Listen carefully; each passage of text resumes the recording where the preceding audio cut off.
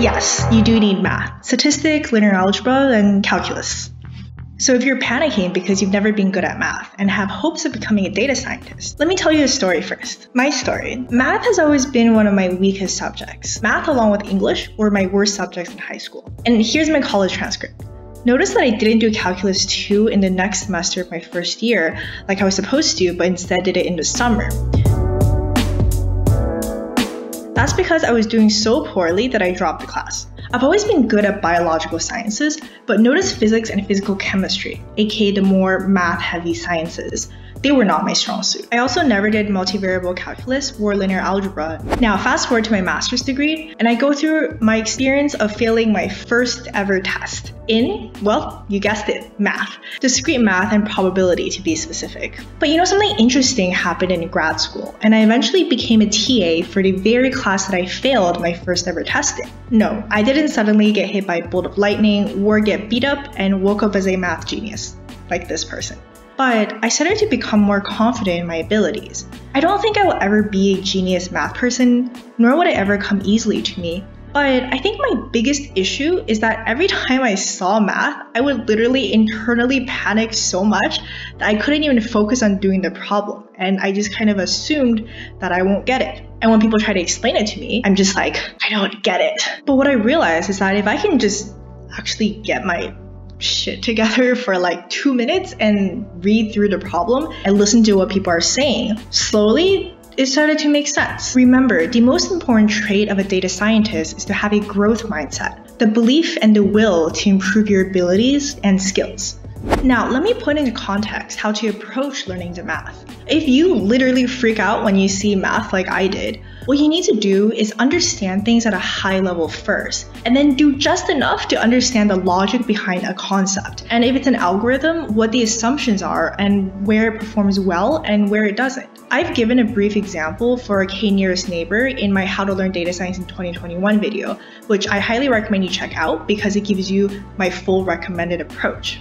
So assuming you watch that video and are now convinced that you gotta do projects, and you decide to go do a project, let me give you a full example of how to learn the math. Say you come across a data set that has lots of information about cats. Let's say you want to predict cat tail length by their body length, because clearly that is what we're all interested in. Let's say you start off with the simplest, linear regression. Linear regression is the same as the equation that we all learned in middle school math, which is y is equal to b1x plus b, where x is the cat body length and y is what we're trying to predict, which is the tail length, and b and b1 are coefficients that determine the slope and intercept of the model. So how do we solve it? There's a method called the least squares solution. And what is that?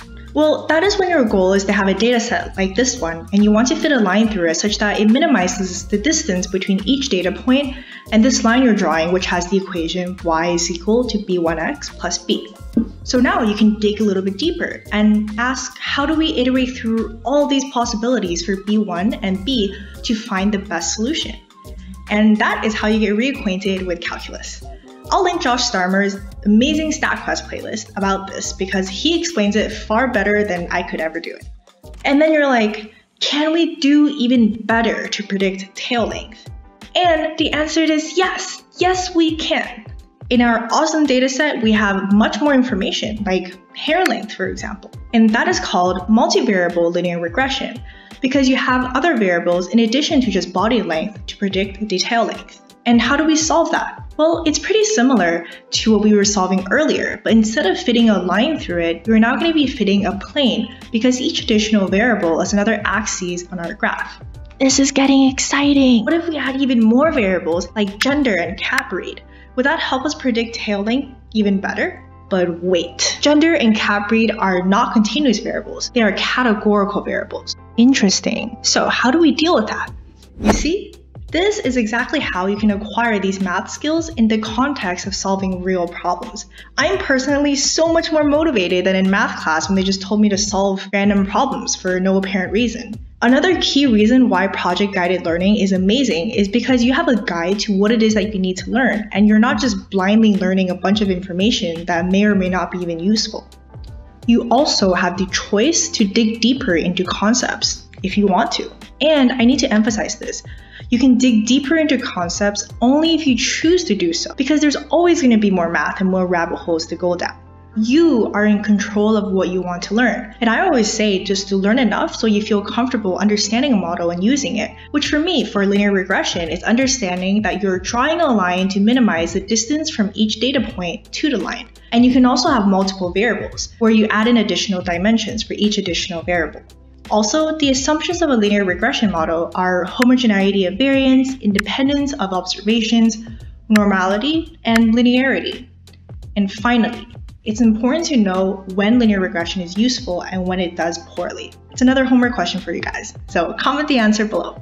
So maybe you're done with this project, and next time around in another project, you're again using linear regression. Maybe then you can dig a little bit deeper into the math. Or maybe at some point you realize that there are even better models, and you go and you find out how they work as well.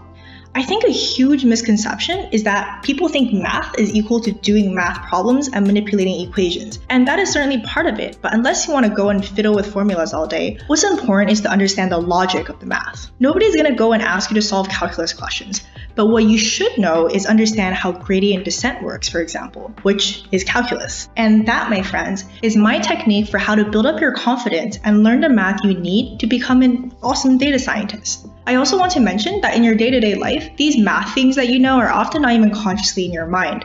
It's just part of the knowledge that you have in your brain that will help you confidently solve data science questions. I hope this was a useful video for you guys and you feel a little bit more confident in your math skills. I'll see you guys in the next video.